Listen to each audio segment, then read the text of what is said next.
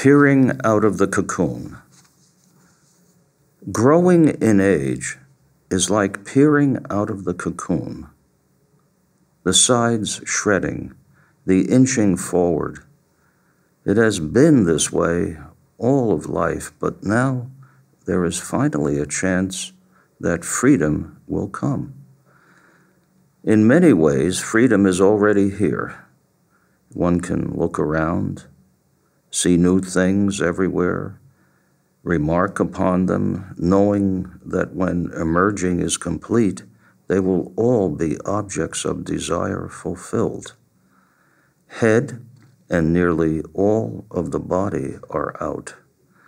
The air and all heard and seen is wonderful, and soon that last push will break all free of the membrane entirely.